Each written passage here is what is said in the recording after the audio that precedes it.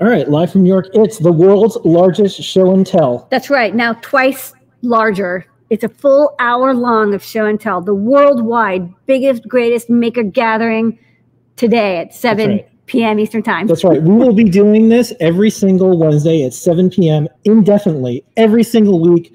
We may never stop doing this. We used to just do it 7:30, and it was something we did for the last decade. For all the new people just joining us, this is Adafruit Industries. This is our factory. It's quiet. Adafruit is shut down because of COVID-19. All of our team members are getting paid. All of our employees are getting paid. All of our remote contractors are getting paid. And they're at home now. They're all leaving. We will be working with our partners like Digi-Key to continue to get products to everyone out there. But thank you so much, everyone, not only for the new folks that are joining us now, but for helping us make a sturdy, stable company that'll get through this together. So we have a fun, action-packed hour-long show and tell. And then? Yeah, and then we have Ask an Engineer at 2 hours. 8 p.m. So we're going to keep everybody busy. There's plenty of time to watch the news, but this is for sure a distraction from what's going on. We want that to be clear. We're going to have some friends of the company come on. We're going to debut the latest issue of Hackspace. We're going to talk to Kevin from Digi-Key. We're going to have our entire team, and we're going to do this 24/7 on Discord. If you haven't already, go to adafruit.it/Discord or discord.gg/Adafruit, and it is a 24/7 online hackerspace. We have 17,000 people there. It's probably going to be even more soon because everyone wants to find a way to connect together. So let's kick it off with Kevin from Digi-Key. Hey, Kevin from Digi-Key. Hey, Kevin, what you doing? I am just hanging out at Digi-Key. We are still open. We have no plans to close anything. Of course, it's kind of like a ghost town in the building. Digi-Key is being extremely flexible with employees and just trying to make the best out of this. It's a crazy time, but it can also be a very exciting time because, as you guys know, innovation doesn't stop, right? That's right. And folks can get Adafruit stuff from Digi-Key, and we'll have more stuff for Digi-Key to sell directly as the months go by as well. Yeah, it's going to be a very exciting time for us at Digi-Key, to continually work with Adafruit. So we're all very excited here. And if anybody needs anything, like I said, we're not planning on shutting down. We have companies that rely on our technology for innovation, whether it's just you hackers at home or the medical companies. That's right. Yeah. Okay, well, what are you working on either at home or at work right now? So I am still at work. This is my office. It's not your living room? This actually looks like my living room. Yeah, I wish this was in my house, but I do plan on working from home in the very near future. But for right now, this is my office. This is where all the fun happens. And the last couple of days, I was trying to retrofit my superhero helmet here with some Adafruit parts. I actually have it connected with Feather, Bluefruit, NRF 52840, and the Crikit. So use the Bluefruit app. Let's get it connected here. And I don't know if you guys can see it or not, but I can open it. Oh, that's nice. And then you can, these buttons will change the colors on the outside. And I plan on taking this a step further, and we're going to do some AR things around it for some of the cool things that we do at shows for when shows do start happening again. That's right. All right. Well, I like what's neat about this because Bluetooth, you can be 6 feet away and control it. That's right. So stay safe. Yeah, exactly. Yeah, exactly. And he doesn't cough on me very often, so it is pretty nice. Yeah. Watch out, though. He's nuclear powered. All right, let's put some cool stuff. Right. Well, thank you so much, Kevin. And please thank everyone at Digi-Key, Adafruit community, and everyone watching this. Make an account on Digi-Key because that's where you're going to have to get Adafruit stuff for a while, at least for now. So thank you, everyone out there, and all the people that are shipping and all the people that are keeping all of Digi-Key's operations going. It's one of the things that's allowing us to close Adafruit down, but still be a company that can ship hardware to people in some way. Yes, and definitely thank you, Adafruit, and the entire Adafruit community. You guys are amazing. You've helped Digi-Key out a lot, and we're here for you. Our tech support's here for you. Our sales are here for you. And anything you need, we're going to get through this whole situation together and hopefully have a lot of innovative fun around it. That's right. All right. Thank you so much, Kevin. All right. Thanks, guys. Take care. About Minnesota. They are Minnesota nice. It's true. We are. Northern Minnesota. I used to live there. Okay. Next up. Next up, Ben. Hey, Ben. Hello. Hackspace. How's it going? So Ben, you're the editor-in-chief of Hackspace magazine. It's a downloadable publication, so people who might have some time. It's a PDF. You can download it and read it in the safety of your home. And you also can subscribe in the US. They'll deliver it to you in the mail, which is how all of us are getting goods and services right now. So Ben, I have the preview. You sent it to me. Thank you so much. What's in the Hackspace magazine that people will be able to get soon in some way? Yeah, so this will be online from tomorrow morning. You can download it from Hackspace, hsmag.cc. So obviously the cover feature this this month is all about making stuff with wood. But yeah, we do loads of other stuff as well. So yeah, if you just have a look through, the first section is top projects, which I guess is a bit like show and tell, which is where we pick up a few. If you just keep scrolling a little bit. You got the orange crab. This is a cool photo. So this is a project that had some of our stuff in it, and I was like, I want to know more about it. Now I'm going to read this PDF tonight. Yeah, that's Martin Mander. He does awesome stuff. And then this is the wearable watch, the computer bugs. These are beautiful. Look at this. Yeah, look at these nice. Yeah, absolutely stunning. Yeah, and some paperwork there. Yeah, this phone went all over the internet, and we were happy to tell everyone, like, yeah, that's our phone. We're the only USA manufacturer of cell phones. A rotary cell phone. Yeah, rotary cell phones. Yeah. Okay, this cool guitar. Yep. Yeah, this is absolutely amazing. This 3D, this plane made out of folded paper. Wow. Yeah, the guy's been working on it for years, and he's still got quite a bit. It's got no wings yet. He's still building it, but it's absolutely amazing. Got the Circuit Python in here. Yeah, this is the orange crab. The feather format really took off, and we're watching an entire ecosystem of makers able to make their own businesses. This is a beautiful photo, and this is another one I wanted to know, like, Greg's story, and here it is. Cool. Yes, that's an FPGA board, as you say, in feather format. That's it's just launched end of last week, I think it was. Yeah. All right, maker spaces, and then you got all the woodworking stuff. You know what? It's a good time to start doing stuff with wood. Yeah, certainly. It's always a good time to start doing stuff with wood, but it's something that I've always been really interested in, but not that. It's not a skill I've ever really developed, but it's been great to have to put this together, because it's one of those things that can go with everything, right? Even if you're interested in electronics, it's really useful to be able to sort of build your enclosures and sort of props and things. I love the wooden electronics projects, when they have like a clock and there's like a wooden case and then the electronics. It has especially if they stain the wood and they do like a really nice job with it, it can really enhance the electronics by giving it that contrast. Yeah, definitely. Yeah, the sort of modern and old look is it's beautiful. And for the folks that are in the US, Hackspace is now launched in the US. There's a special deal, so folks could, if they want to start this up, they should do that now. Yeah, absolutely. Well, we're only running the special offer for the next 2 weeks. It ends at the end of May. Okay. So for the next 2 weeks, you can get 12 issues for $60, and that's including delivery, and it's also including a Circuit Playground Express. So you got something to play with as well while you're reading. All right. You got an article with Circuit Python. It looks like this is another super packed. I don't know how you do this every month. I said that last time we talked about it. Yeah, it's a bit of work. We're a bit fortunate. This month we're working on now is a 5-week issue, because some are 4 weeks, some are 5 weeks, just because of the way the months fall. So it's a bit of a relaxing one this month. And one of the things too, I've been an editor-in-chief of things, and it's neat that you're actually doing projects too. I think that because you do projects and you're on a deadline, you have a lot of empathy for the other authors, and I like that you've had this skill building with Circuit Python. So thanks for doing that. Yeah, definitely. I think for me personally, it's just really important to stay connected with that side of it. And I know in some magazines you just have to because of the workload, but you sort of almost become removed from the thing that your magazine's about.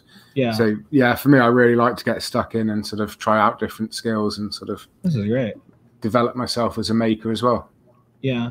And the disclosure is Adafruit has nothing to do with Hackspace. We really just want to see this magazine and all the maker style magazines and all the hacker style magazines succeed. If you're a magazine publication and you want to come on the show until next week, or even this week, I got a full hour.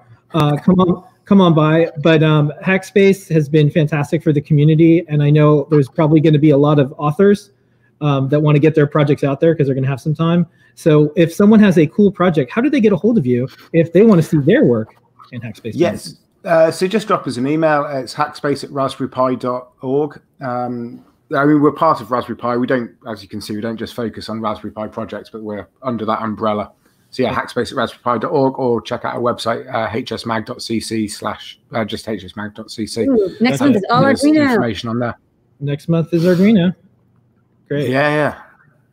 This is cool. Okay. All right. Well, Ben, thank you so much. We will see you at any show and tell that you want to do. Will you come back next month to show the next one?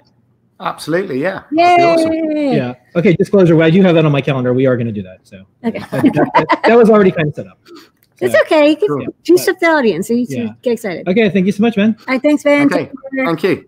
Bye. Next up, we're going to get some of our Adafruit team here. JP, JP, kick it off. how you doing? Hey. Nice to see everybody. That was incredible. I love Hackspace, and that issue seemed like it was 14,000 pages long. It just Yeah. never. It's larger than the sun. I sprained my scrolling finger. I'm sorry for that. It's all right. So I won't take too much time, but I wanted to talk about sort of an enhancement to a project I'm working on. This is our Clue and Bonsai Buckaroo-based gardener project. So I've added some graphics and sound, as well as we already had the text on this project, which measures the resistance of your soil so that it can then drive a pump. I don't have it plugged in right here right now, but this is a little DC motor pump. It goes in some water, and when the soil registers as dry, it will beep at us and tell us that it's watering it, and it'll just keep doing that. It'll pump in water. It usually takes, if it's very dry, just like 4 or 5 shots of water in the soil. And these little flower pots I'm using is back up to snuff. And then if you go to my screen share, you can get a little closer view of I'm actually recycling a robot. So this is a 3D printed water. I've done these kinds of projects before. This is a plant watering robot that I'd done a few years ago for a book on 3D printing. And I have all of those files and images and stuff ready to go that I'm going to put into an Adafruit guide. So it's a bonus where we'll have our little Clue and our bonsai plugged in here. I've got water in a cup underneath, and there's a tube that's connected to the pump. And so when these 2 nails in the soil register as dry, it's going to go ahead and pump a couple squirts of water in there, and then our little flower will be happy again. And it's kind of funny. I was pulling out the old guts. You can see pretty much everything I have there is this little Clue and a battery and this teeny little pump, and that's about it. Here's what used to go in it. So I'll put it in front of this camera. In fact. Oh, yeah. Yeah, so this was a Arduino Uno and a screw shield and a big old Adafruit motor shield version 2, I think, as well as this nice big gear motor, which would turn and it would flip a little watering pot here. So it was kind of intentionally not using a pump to be sort of anachronistic and funny in there.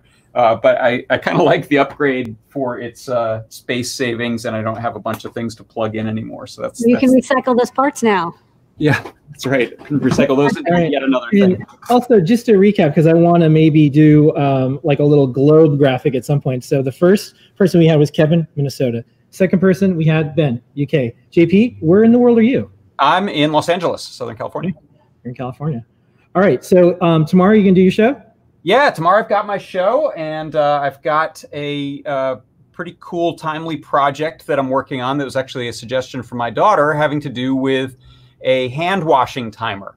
So I have a couple of variations on hand washing timers that I'm going to start working on the show, and I'll be putting out a guide, and we'll have a Clue-based version and a Circuit Playground Express-based version for people that'll require very few parts and fairly simple coding, one in Make Code, one in Circuit Python. And we're even talking about using different types of activation that don't require you to touch the thing so that we can stay clean and wash our hands for the prescribed amount. Hygiene #1. The pages of history have not been written about this current generation and what's going on, but I know for sure our hands will be clean.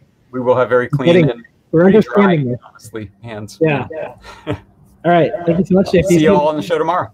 Yeah. Thanks, JP. Okay, All right, next up. Hey, Kattni. Hey, Kattni. Oh, wait. No, Kattni moved over a slot. So oh, because JP. Yeah, JP went away. Okay, Noe and Pedro. First up, where in the world are you and what you doing? Hey, how's everybody doing? We are in South Florida. Can you hear us okay? Yep. Mm-hmm. Okay. Can I show my elbow? There's my elbow. Yeah. You want me to add your secondary screen yet? Sure, yeah, that'll be helpful. So this week is the MX MIDI guitar running through the Python. There we go. Here we go. Rock out. Whoa.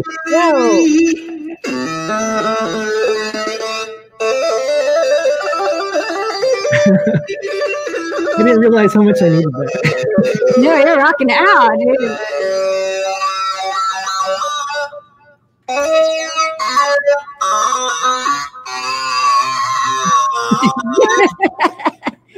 All right, sweet. All right, so what's going on in there? What's in it? Yeah, so in here is the Grand Central M4. It's running CircuitPython code by Liz. She's, I think, also in the stream, so you might hear some awesome sounds from her as well. Hey, Liz. Lots of Cherry MX switches, or what's in the neck here of the guitar. We have a strumming as well, so we can do chords. The whammy bar, as you heard. It's also got an accelerometer, so you can do some modulation things. Lots of different features, but check out the Learn Guide that just went out today. And that's it. Yeah. All right. Oh, man. Walk down to South Florida. This is the anthem. Okay. Thanks, guys. And will you be doing your show next week? Absolutely. Every week, yes. All right. Are you layer by layer is also coming out for some of the CAD techniques that went into building this. Got it. And what time are you going to be doing your show and what day? 11 a.m. every Wednesday. Okay. So 11 a.m. next week. Yes. All right. All right, stick around because we'll need you to play us out at the end. Yeah, maybe stick around. We'll see. Or you can, pop out and come back in. We still have another 45 minutes of show and tell. This feels right. I'm glad we did this. Yeah. This is a good idea.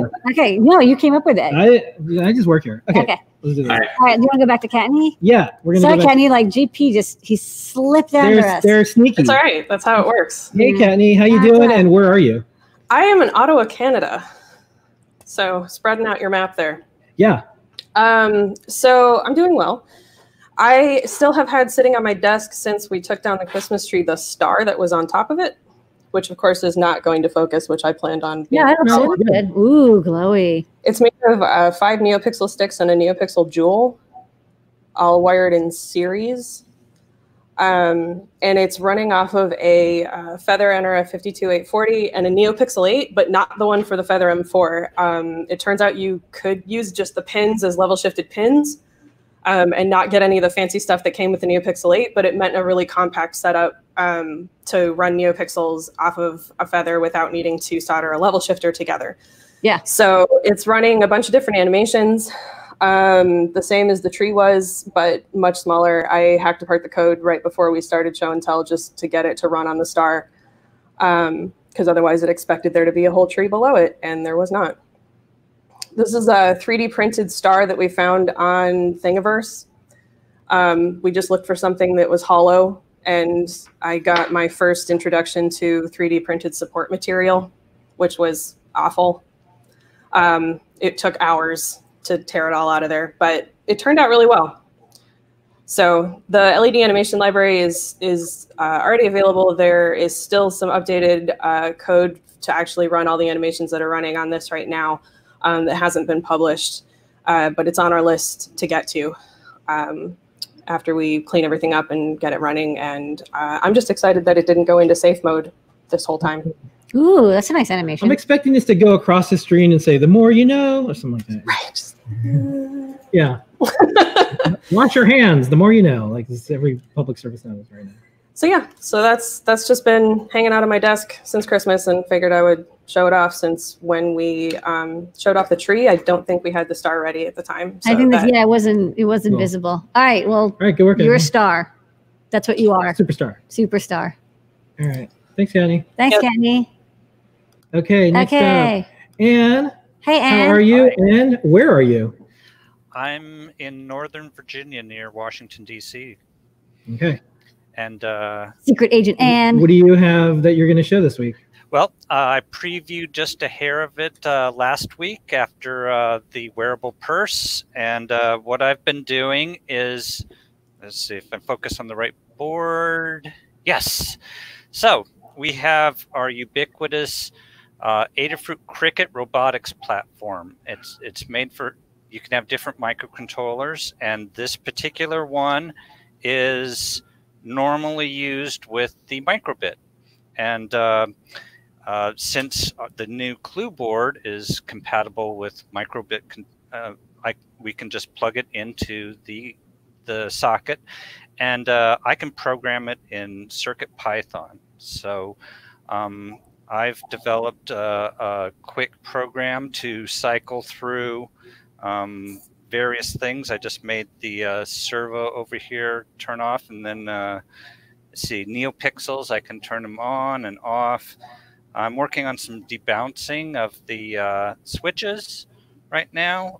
So this will be published in the next day or so on learn.adafruit.com, so you can grab yours and build your own. And again, you don't have to use a Clue if you've got the Crikit with something like the Circuit Playground Bluefruit or Circuit Playground Express. You can do some great projects very quickly using robotics with microcontrollers. So that's what I've been up to. All right. All right. Thank you so much, Ann. Thanks, Ann. All right. Next Next up, we're going to go to Dan. Hey, Dan. Dan. Hello. Hi, everybody. Where are you from? Where you at? I'm in Massachusetts, near Boston. This is near Lamore's hometown. And what we've got going here is now that we have Bluetooth Low Energy on CircuitPython, we've got a lot of, we've been connected to the various third-party devices, and now we're doing thermometers. So there are these really inexpensive thermometers you can buy on Amazon or elsewhere that are like 1 probe or 2 probes or 4 probes. People typically use them for barbecues. So I've got a 2-probe one here, and it's sending the temperature via Bluetooth Low Energy to my Feather NRF52840 here, and then that I could just have that display the temperature, but instead what I'm doing is I'm sending the temperature data via an airlift feather wing to Adafruit.io. And let me switch screens here and pick a different window. Okay. Yeah, I'll try to see. Okay. All right. Have you got that one? Yeah. Okay. Right. Ooh, that's nice. Ooh. All right. So now we've got this is showing the temperature of all those probes. And though it's on my computer, it could be across the room or in a different part of the house, like if you want to monitor your barbecuing or monitor your smoker or whatever. Or if you want to be across the country, you could look at the barbecue or smoker. And I'll stick the temperature. It's updating temperature about every 5 seconds or so. So you should see temperature 2 go up. I just stuck it in that delicious cup of hot water that I had showing you before. Delicious. There we go. Okay. Cool. And just so everyone knows, we have Adafruit.io. It's a free service for everyone. And then there's the Adafruit Plus edition, and it's about $10 a month. Because we're not shipping products, if anyone wants to help support Adafruit, sign up. I think we're almost up to our 1,000th subscriber for it. So, that'll help us. But you could do all this without having a paid account. We are playing nice with every device. I like the free account here. Yeah. Yeah. Go ahead, Dan. Sorry. I'm using a free account here. That's all I was going to say. Yeah. I like the hacking. So what Dan and I did is we actually went to Amazon. We just found what is the least expensive probe thermometer, because it's like, we don't manufacture like the stainless steel probe thermometers, but we can, you can have the low cost thing that can get damaged, obviously, because it's near hot temperatures, and then wirelessly transmit it, and then, manipulate the data, have a display. So yeah, Barbie Clue is coming up. Yeah, you're going to see a project with all this new hardware and software. All right. All right. Thank you so much, Dan. You're welcome. All right. Take Dan's screen off there. All right. Next up, we're going to go to Brian. Brian, what you got going on? Oh my God, that's Baby Yoda. What? All right. So we can't hear you. We can't hear you right now, but I was muted, that's why. Sorry. But words didn't matter. But now you're back. Now I'm back because Baby Yoda. Yeah. Okay. So I have been working on the DS1841. It is a temperature compensated I2C control resistor. It's pretty sweet. So right now I have it hooked up to in a voltage divider, and it's measuring the voltage on an analog pin. It's just ramping up and then dropping back down to 0. And this is also on a log scale, so you can see it's got that nice log shape to it, which is pretty useful for like audio applications and stuff like that. Another cool thing about this one is that it can be used with a lookup table, so you can have a whole bunch of preset values that you can select from, which is kind of cool.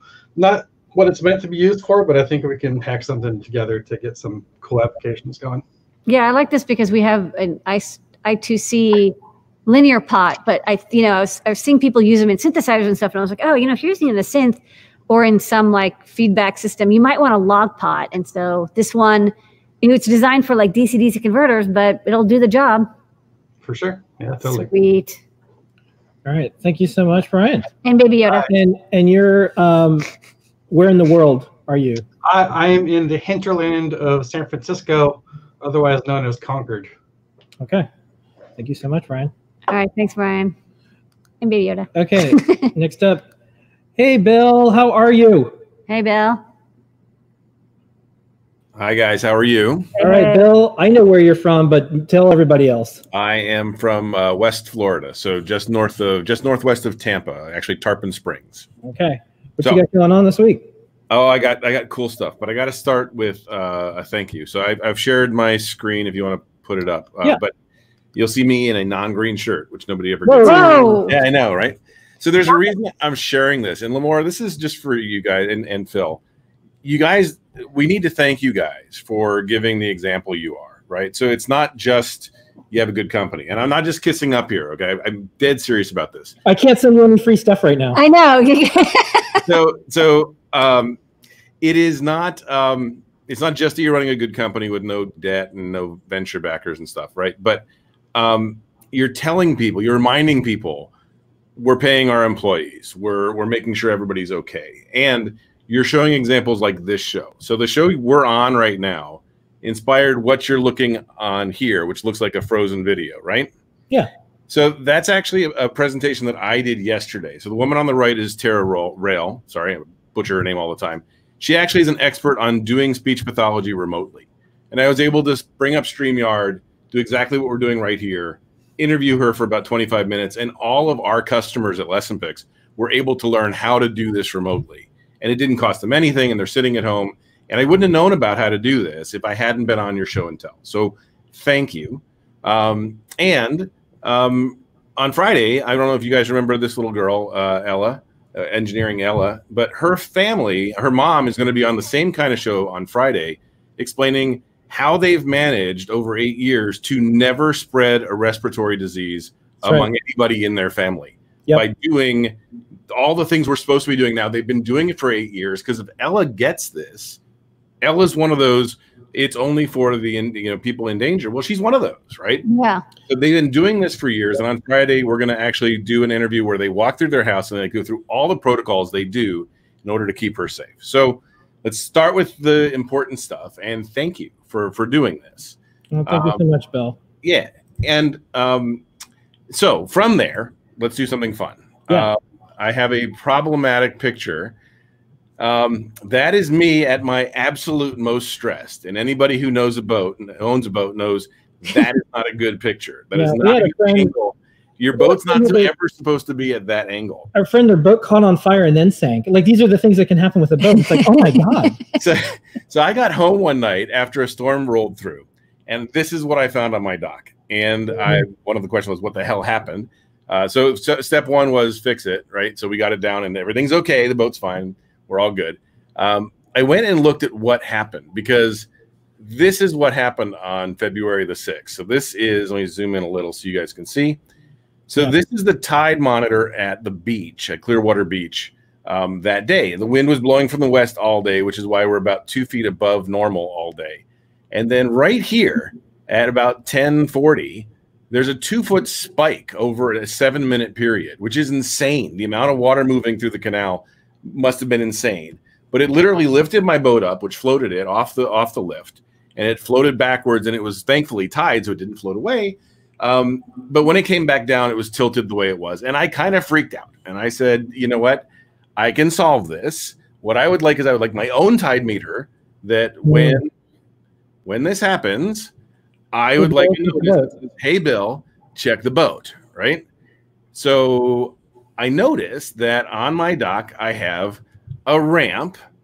And if I can use a little bit of high school trig, right? A little bit of high school trig, I can measure the angle of this ramp and I can know how high the tide is, which is awesome, right? All I have to do for that is I need an accelerometer and maybe some Circuit Python, right? So I did it, and it all works. And a lot of your team helped me.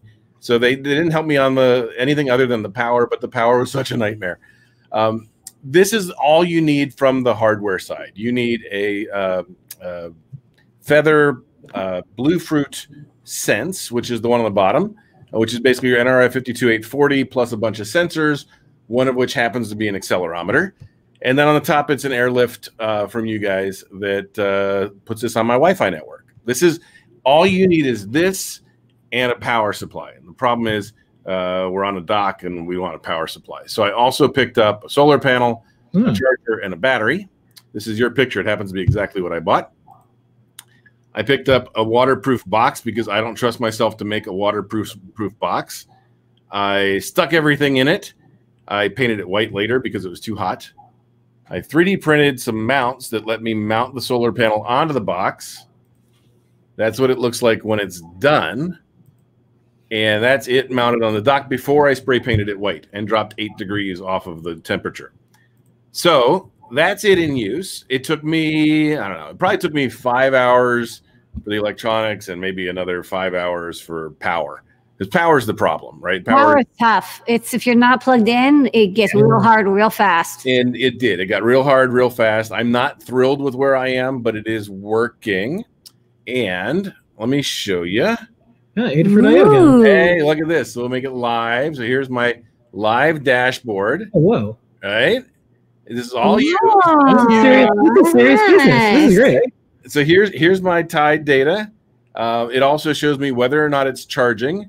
It shows me the temperature inside of the box. Here's the tides over the past week. That right there is where I took it off to fix something and paint the box white. And I'll have to try and clean that up. Here, I also put a couple of voltage dividers on the battery. So not only can I tell the voltage coming in, I can also tell the voltage of the battery because this changes with the way the charger works.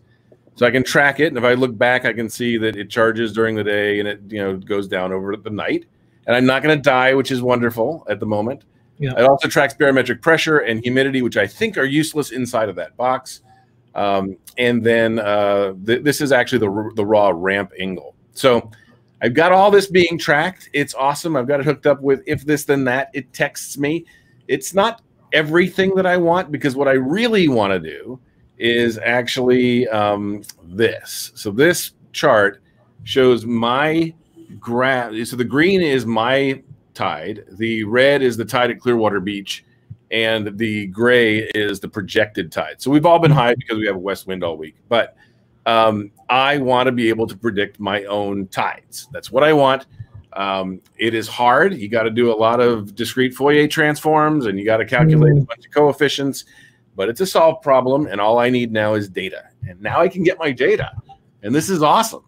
I'm just so happy this is not a chart of the stock market. No, it feels like it, but it's not. It really is. I'm just so happy that this is not that. Bill, thank you. This is awesome. You not only took our hardware and did cool stuff with it, but you're using Adafruit IO. And thank you so much for sharing what you've been up to and just all the work that you do. For the folks that are just tuning in the first time that you hear Bill, please check out atmakers.org. Yeah, this is, I think, one of the first non-AT projects I've ever shared, but this is one of the favorite things. Well, you know what? You learned a lot about power. I'll give you a hint. If you want the humidity and pressure to work out, drill a hole in the box and then cover it with Teflon tape and then attach that because Teflon lets air particles through, but it will not let water particles. Excellent. Because I'm scared to death of salt water. If you guys don't know, it's evil. No, it is.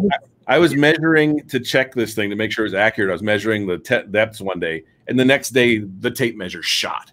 Saltwater is insanely evil. So, in that movie, and convective and wet. Yeah, that movie Alien Nation, and then later the TV show that melts those aliens. You have to watch out for that. They were terrified of saltwater. all right. Well, I haven't seen it, but Maybe he's an alien. I It's don't called know. Alien He Nation. is always wearing It was cool. green. See, these aliens came down, and then they started to live together in L.A. One was a cop. It was a buddy cop series with an alien. Right. I'm not making this up.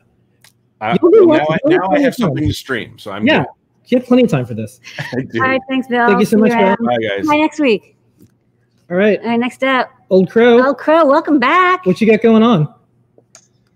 Hey guys, it's been a while. I've been busy until now because our company is shut down, much like everyone else's. Yep. Which gives me the time to actually do some of my stuff again. Synth time. So one of the first things that's been on my back burner for a while is this is my proposed front panel for my Crikit-bit synthesizer. Everybody's been bugging me for one that you can actually use without needing tweezers to adjust the controls. So, you know, this is going to be a like 18-inch wide by 6-inch tall control panel. It's meant to mount behind what we call a 19-inch rack mount plate and chassis. You've probably seen those on anything from a Ethernet hub to a mixer to all kinds of telco equipment. Anyway, yeah, my 8-voice Crikit-bit is built into a chassis box, and it needed a front panel done.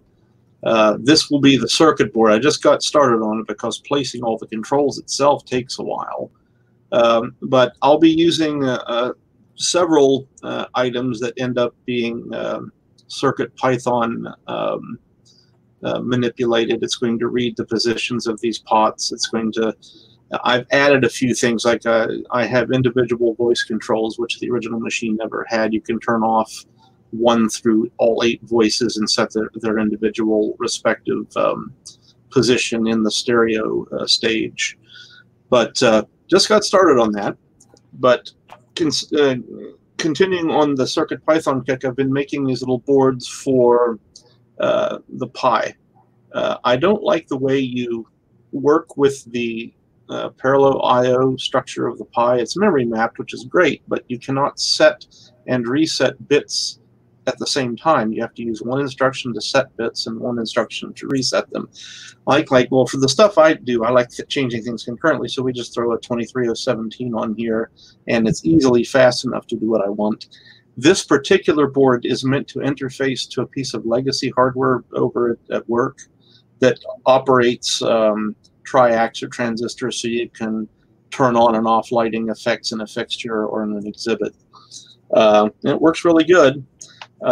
One that I've yet to put together, this is a little 4-channel AD board, but I'm putting a Pi inside one of our 277-volt power panels because the building runs a fair bit of its lighting on 277 volts. We're converting everything over to LEDs, and I needed a way to keep track of the current going through any particular branch because I don't want it to go over 4,000 watts of power drawn on any single branch.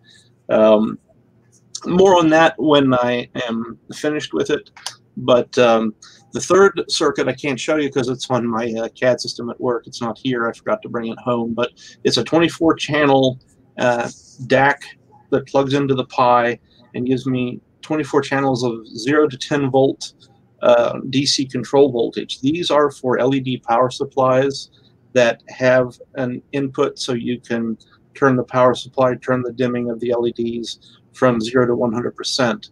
And our showroom, we're wanting to zone control it. We have 12 LED beams, is what I call them. They're 6 meters long, and they have each one of them has about 800 watts of LEDs in them. And we want to do nice things like light where the conference room table is, but make it dark over where the TV comes up out of the Korean counter so that it's not got glare on the screen and whatnot.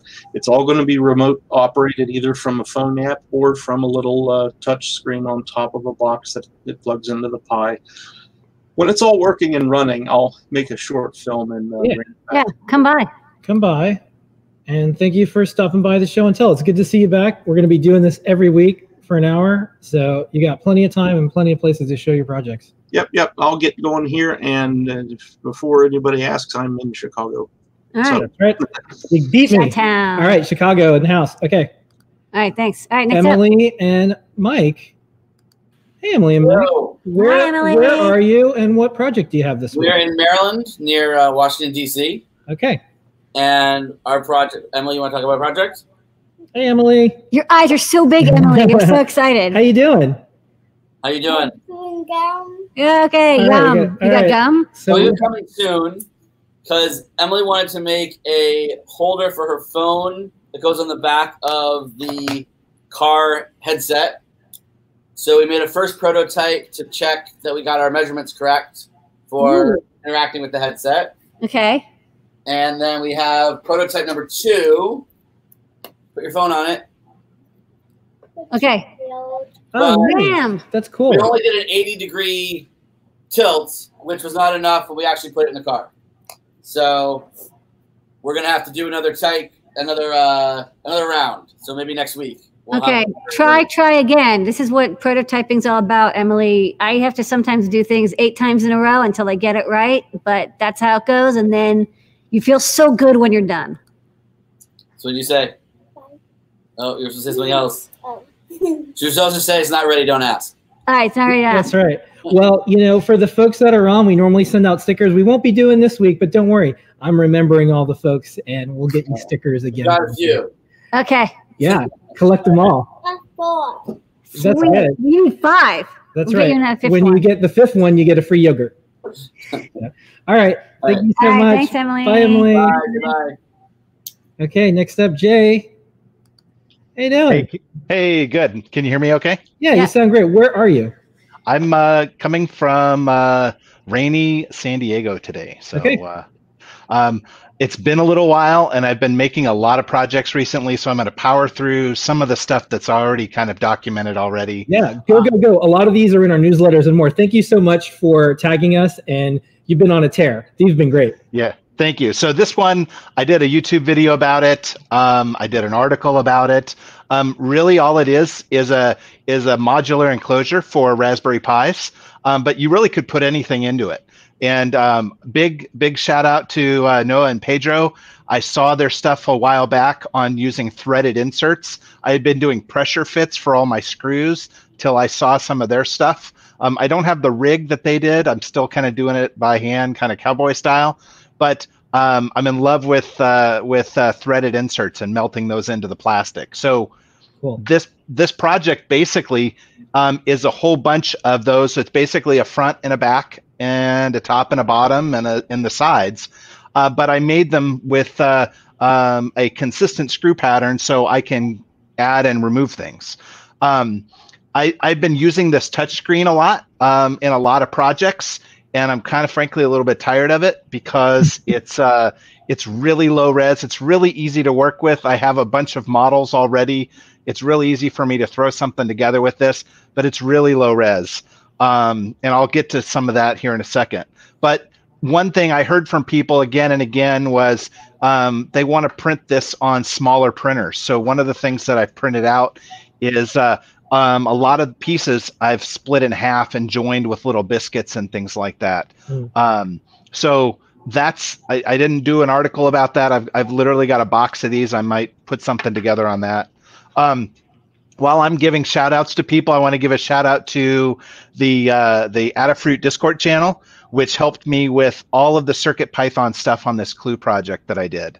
And this is the Clue Finder, which you basically hard code in GPS coordinates, or you enter them in with this little, a little difficult to use interface, and it will tell you the heading and the distance to get back to that those coordinates. And no soldering. It uses the GPS sensor. It uses the Adafruit Clue and a battery and a stemma cable. And the plastic, I think, is like less than 20 grams of plastic. So it's a real short print too.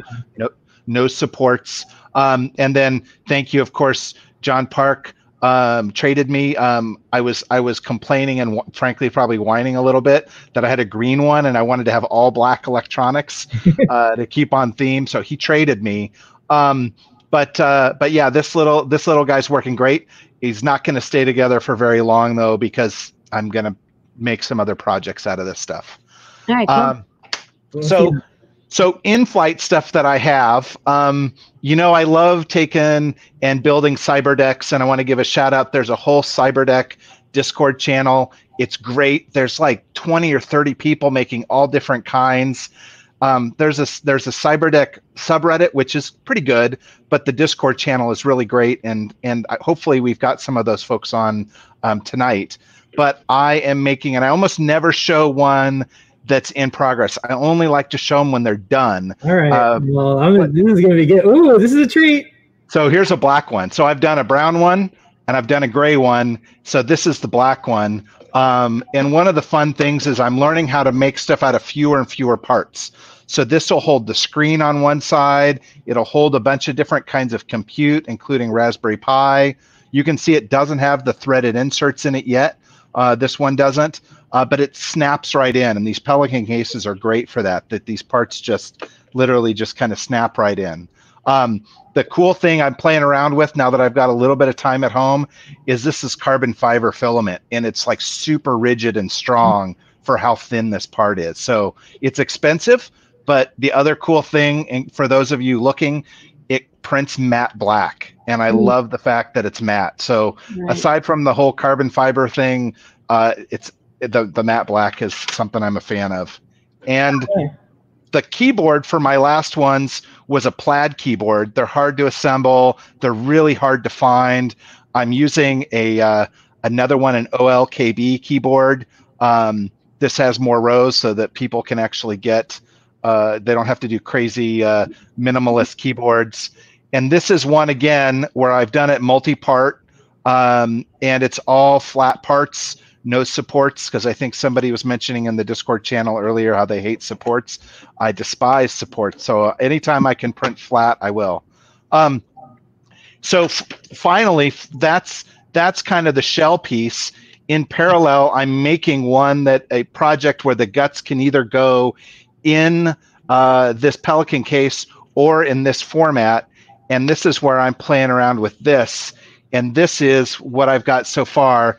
This is one of the UDO bolts, which is like an AMD. This is it's loud. It uses a ton of power, but this is running off of USB-C. And again, this is a case that I've made here in the last couple days, just kind of thrown this together. And again, all carbon fiber, so it's coming out nice and matte black. But this is actually running Windows 10.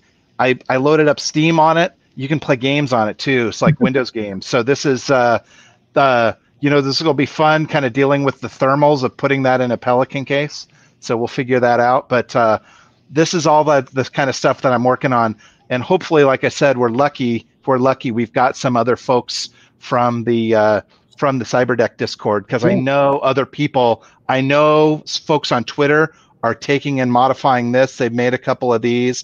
I know people are making the Pelican case ones too. So I'm eager to see what people make. All right. Thank you so much, Jay. And please come back and show all your creations. Will do. Thanks. Okay. We have to get through everybody. Yeah, we're going to do speed round. And everyone's going to just do it in a minute. And we're going to get to absolutely everyone. Okay. Drew and Helen, show what you got. Oh, Helen. What? Oh. Hello. Hi. Can you hear me? Yep. Cool. This is the Open Hardware Summit badge that I've been playing around here. And then meanwhile, Helen's been actually streaming on Twitch this evening, soldering. So she has a Twitch going on where she's soldering together one evil mad scientist 555 kits. Please put your Twitch channel in the Discord so people subscribe. Show them your board. Here so this is the nice. So this is a surface. Sorry, hi. This is a surface mount 555 board made of discrete components, and I've been soldering it together today. Which has been especially hard because this is the first time I've soldered using lead-free solder. I left my leaded solder behind in London the last time I taught. And by the way, where are you? Where in the world are you right now? We are in Berlin. Okay. We're in Berlin. Berlin, Germany. Circling the globe. In Germany. Yeah, so I left my solder behind, my leaded solder behind, and you can't buy it in stores here, leaded solder in Germany. Wow. Es ist verboten. So I'm having to use leaded solder, and it's been kind of a frustrating experience. But by the end of the board, I have gotten better at using it. And it was one of my ambitions for this year, actually, was to make the switch to lead-free solder. You know, Greg Davil does it, Benny Huang does it. I should move to lead-free solder. It's safer. No better and real quick here, my further adventures with flexible circuits. So I don't know if you can see here in the screen that I'm sharing. Yeah.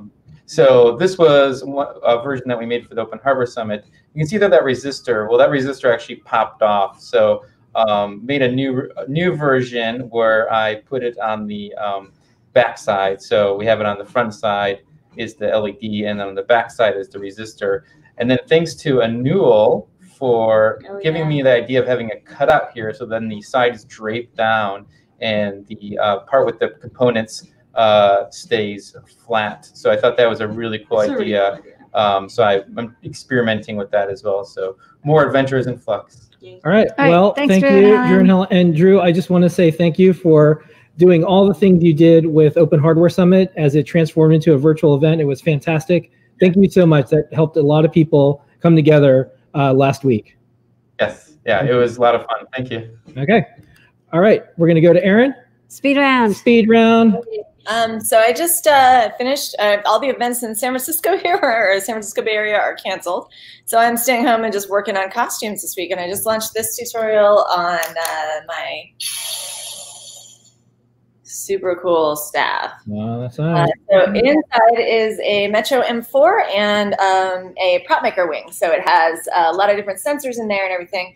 I'm really digging it. It looks like it's on fire, which makes me super happy. But then it's got different modes with motion. So I've got the Xena Warrior Princess Yell, or if I go side to side, I have an animation with a little bamboo switch sound, and then there's let's see if I can get it to work. There's a couple of other ones too. It's pretty fun. It's made from expanding foam and just LEDs inside, and I'm pretty delighted with it. Having a great time. I just launched the tutorial for that this week, so take a look for it on the learning system, and it's kind of a fun project to do it at home, just with your hardware store stuff. So. Nicely done, Erin. Yay! Okay, and where are you dialing in from? I'm actually in the foothills in Northern California. So. Okay. All right. Thanks, Erin. Okay, we're going to continue speed round. Next up, DesiPoo, welcome. And where are you dialing in from? I'm in Zurich, Switzerland, Europe. So yeah, I wanted to show you something I've been working for several years now. That's Pew Pew. Yep. And the problem it solves that I had is that I was running Python game programming workshops. And, you always waste half of the workshop dealing with installing stuff on the people's computers. Download the IDE. Generally. So I thought if we had some device that could be used to, you just plug it in and program it with Python, and it lets you make simple games, like games that you can make in 1 hour. That would be great.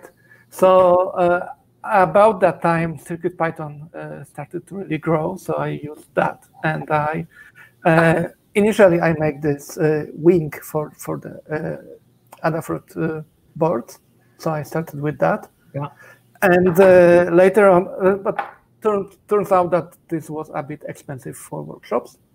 So I, at some point, when I was happy with how it worked, I made this version that has everything built in. It doesn't use an Adafruit board. I just stole the schematic from it. It's not stealing. Removed everything, absolutely everything that wasn't necessary. There are a couple of hacks in here as well. So, and got it down to the $10 a piece.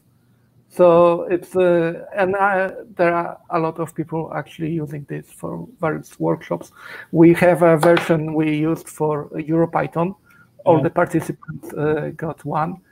This was 1,400 devices were made. That's either a big board or a small DesiPoo. I can't decide yet. Yeah, and most recently, I made a version with a display, which is basically the same as the Pi Batch, except it also has everything that is not necessarily removed from it.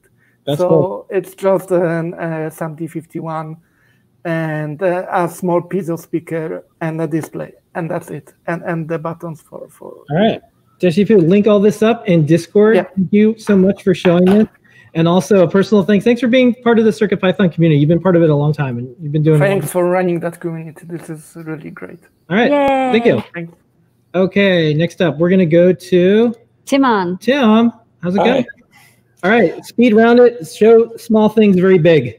Yeah, I guess I'll show this first because that is connected to my screen. I made this little dimmer of recent weeks for my kitchen sink, and I had like a LED strip, and it's just like two knobs to dim between like warm and cold white, and it runs an Adafruit feather. It's a little hacked up and has a mill PCB that I did on my other mill. And when I did some modification to that, I accidentally shorted one of the GPIO pins to 24 volts, which completely fried my Adafruit feather, unfortunately. And I had to actually reflow that and switch out the MCU. Oh. And now it's buffering. Buffering. Okay. I mean, you can watch that on my Twitter if you want to see Yeah. that. I had to switch out the SAMD21, and Yeah, look at that. it's alive again and works again. And Yay! kept touch enabled. Good work. Right. All right, so you learned two things: 24 volts not good for microcontrollers, and how to replace a microcontroller. Congratulations. Exactly.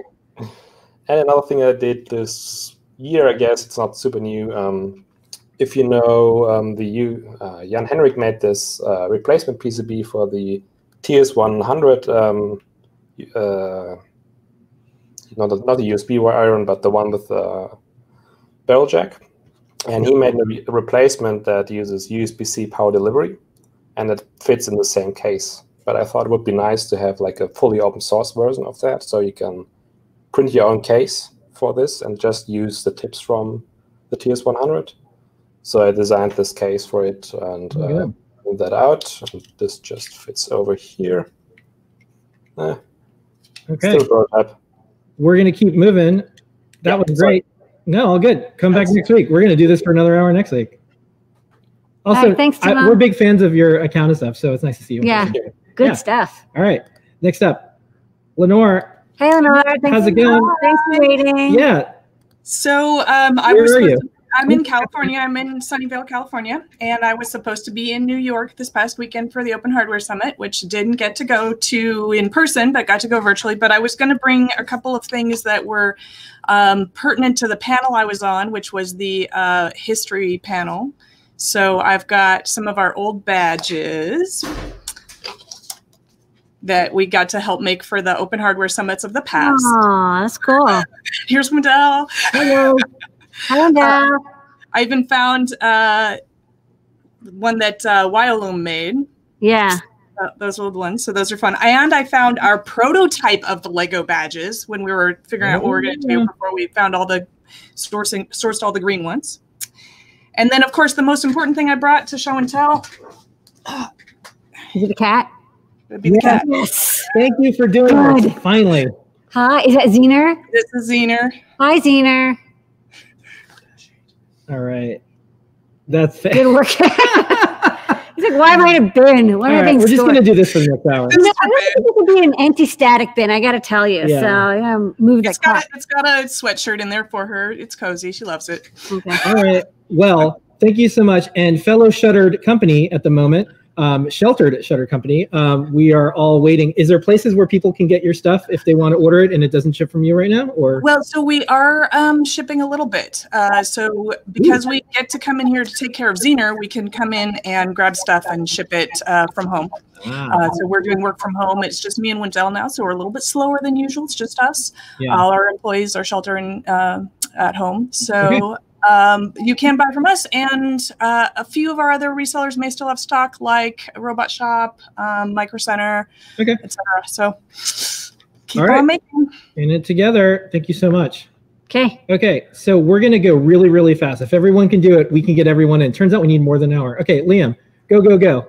Hey, so can you see my screen? Yep, you got 30 seconds. A really cool tool that we've built and that everyone can try. It's an augmented reality tool for circuit boards. So basically any NIC component or layer you can overlay on the board in real time. We'll go and pull part information from Digi-Key. We'll save you from having to count up pins because we'll highlight them as you roll over. And then if you need more information, you can right-click and create the net. Ooh. So it's everything you ever need to work on a board. There's a ton of advanced features that I couldn't bother to show you, but it runs on Android, iOS, Mac, and Windows. So anyone can try it, and I think it'd be really cool to see people show off some of their open source projects on here. Yeah. I got to debug a board this week. So come back next week, and we'll slot you in the beginning so you can do a little bit more of a demo if that's okay. Yeah, no problem. I'd love to do it. Thank you. Hey, Liam. Thanks so much.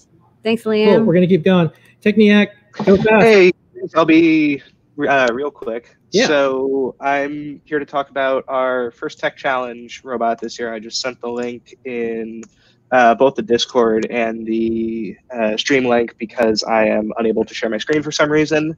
But basically, the challenge this year is we had these big, like 1 foot by half foot Duplo blocks that the robot had to autonomously pick up, drive around, stack, make towers out of, all at the same time while avoiding 3 other robots through teleoperated and autonomous code. You can check out all of our work on our website, mmkrobotics.com. We have an amazing documentation team who's been working super hard to keep all that up to date. And yeah. Okay, cool. Thank you. All right, we're going to keep moving. Thank you for coming by. Yeah, anytime. All right, next up. Hey, Brian. Hey, guys. Go. I am based in Ireland, and I just want to show you a project that I was working on at the weekend. I'm also working from home now for the foreseeable future. So it's a neopixel strip with Feather Huzzah, and it has a web page just for changing it. There you go. Green. And it's magnetic. So I took the magnet out of an old hard drive, and you can attach it to a door, and you can tell people if you're, don't want to be disturbed, or if you're in a meeting or something. Yeah. It's a good idea. Yeah. Okay. Yep. So that's it. All right. Inspect AR was also in Canada, by the way, and Tim can say where he was. Okay. Thank you so much, Brian. Thank you. That all's gone. All right. Orlando, give us the elevator pitch. We can't hear you. You are on mute, so you want to unmute. Can you hear me now? Yeah. Give us the 30-second elevator pitch. I started teaching a couple workshops about electronics to undergraduate students. So one of them was about designing a smartwatch. One of them was intro to electronics, so learning how to do Eagle. And another one was biomedical instrumentation. So just learning how to do Eagle. Biomedical instrumentation, basically doing heart rate monitors, electrocardiograms, and things like that. So during the whole not stoppage of work, but whole work from home deal, I started working another aspect of the smartwatch, which has been MP3, because someone wanted to actually play MP3s from the watch, which I think is pretty cool, something I want to do as well. So I basically was able to borrow from your MP3 shield as well as SparkFun as well to sort of put something together. It's rather large, so I need to shrink it somehow to fit in a smartwatch. But the workshops being pretty cool. They had to be canceled, obviously, due to the the current pandemic. But it's sort of what I've been doing in my free time as of late. All right, come by next week. You always have good stuff, and thank you for teaching and sharing. Yep, we need more people to make pulse oximeters. We do. All right. All right, thanks, Orlando. So we're going to now go to Mohib. Mohib, hello. Hey, how's it going? Yeah, keep it 30 seconds. We'll get everyone, and then we're really going to go. Awesome. So I'm going to share my screen real quick. All right. Can you all see? Yep. Cool. So I made this VR telepresence robot, and it's all streaming live through WebRTC. So this is exploring my room right now. I used a dual synchronous lens camera I found online for like $80, which I thought was really cool. Which just when you plug it in, it shows up as one feed of 2 lenses. And so I've been working on this telepresence robotics platform for guides I'm putting out for Amazon Web Services for serverless. So this will be published hopefully soon. It's just like an install script to put this Python script onto the Raspberry Pi with all the necessary libraries for either the Adafruit motor hat or for the Pimoroni Explorer hat, because I originally built this on top of the STS Pi robot kit. And then it calls this just streamer application. So you can come to this app. And so this is a web app, sample web app I'm also putting out that lets you log in and control and stream the robot. Oh. And so when I do full screen with this button on my Oculus Go headset, I was able to experience myself in VR, which was really weird. So if you have any form of body dysmorphia, it's just like it messes with your perspective, but in a good way, I think. So this is the camera on it, and this is the body of the robot. So it's just this tank drive kit, a solar battery, and a Raspberry Pi with the Adafruit motor hat. Right on. If you remember, email me or tag us on Twitter or whatever, and I'll put this in the Python on Hardware newsletter because it's Python on Hardware. Awesome. Cool. All right, thank you. Okay, we're going to go to Paint Your Dragon, Phil B, do the 30-second thing, and then Colin, and then Noe and Pedro are going to play us out. Okay, this looks exactly like what I showed 2 weeks ago, but it isn't. Rather than a Feather M4 board, it's now a Feather NRF52. The pins are all different than the normal Feather, so it's all messy wiring for now, but eventually I think we'll have a Feather wing, so you can do NRF52 to the LED matrix and have, you know, Bluetooth, the whole deal going. Also, Jeff Epler is working on a Circuit Python library. This is all in Arduino right now, but Circuit Python library is coming along. So that's what I got going. Thank you, Phil B. I stopped asking people where they're from. We're all part of one Earth now, so we're all here. Next time, right. Colin, show us what you got, and then we're going to have Noe and Pedro play us out. Then we're going to do Ask an Engineer. Lot to do. Let's do more. How about, to do more, we have an activity generator. If you need an idea for something to fill your time. Made on Clue, can you read that? It's a shame. I don't think you can read that. Yeah, I can read that. Button.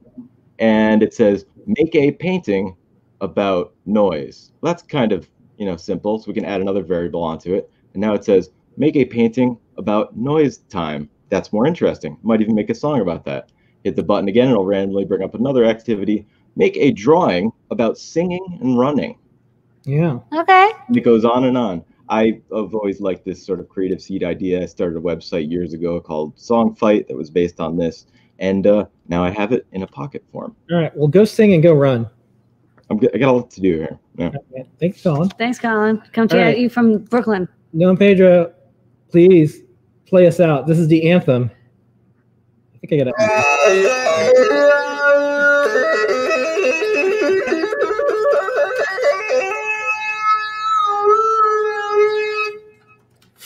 Woo! Yeah. All right. Thank you so much, everyone. This was 1 hour and 7 minutes of show and tell around the world. If it was you the most show were and tell. not on the show and tell, no problem. It's next week. Same Wednesday, thing. 7 p.m. We're going to keep doing this. Hour.